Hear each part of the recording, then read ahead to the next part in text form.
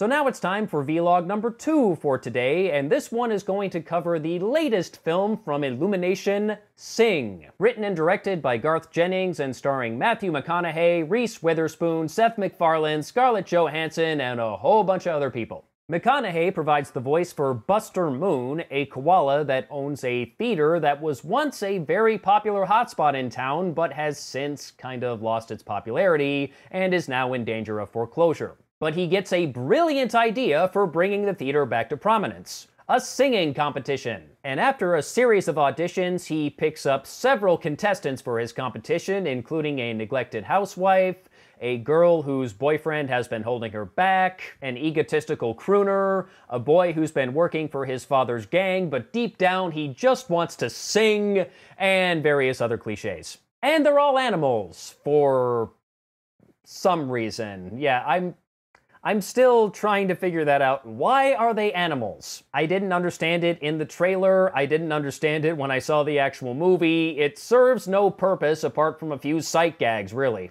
I suspect the fine folks at Illumination found out Disney was making a movie with a bunch of anthropomorphic animals and thought, hey, we can do that too!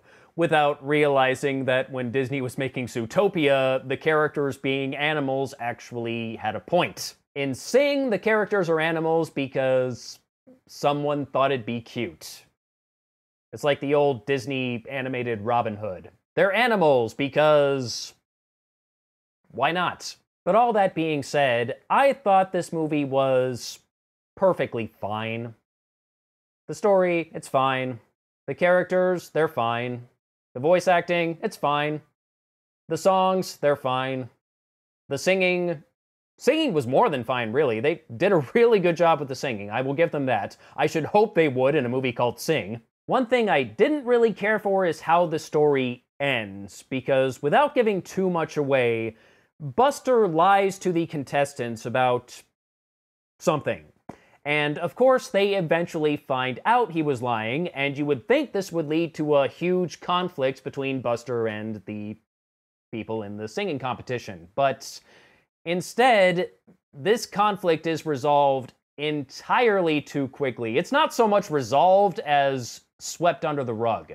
But otherwise, there's really not a whole lot to complain about, I suppose. There's nothing offensively bad about any of this, but there's nothing that really stands out either. It's just fine. And I'm having trouble coming up with more things to say about this movie because, honestly, there's not much to talk about. It's fine. That's it. I can't really give it a strong recommendation. I don't think I would say you should pay money to see this in a theater, but if you want to rent it, knock yourself out.